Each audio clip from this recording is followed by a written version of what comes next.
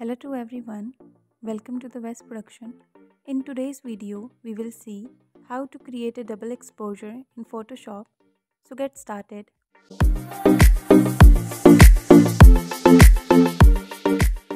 With the quick selection tool selected, click on select object.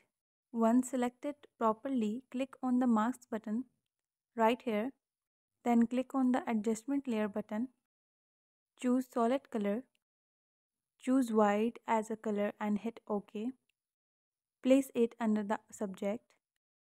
Now select the subject layer and drag and drop the second photo that you want to create double exposure with. Adjust it according to your preferences. Then hit enter or done.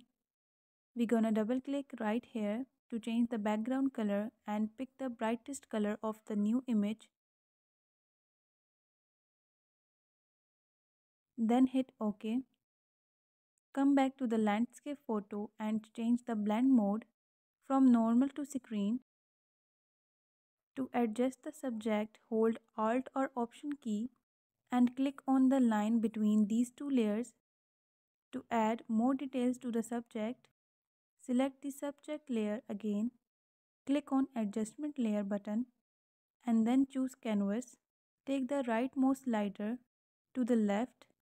Now we don't want the shadow be faded, so take the leftmost slider to the right little bit as well. Now you want the crease to fade away, so you can select the mask right here.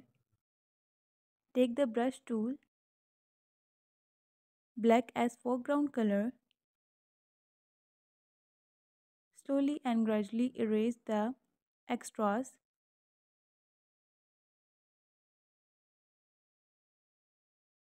Now that looks better. So that's it for today's tutorial. Hope you guys enjoying it. So see you in the next video. Goodbye.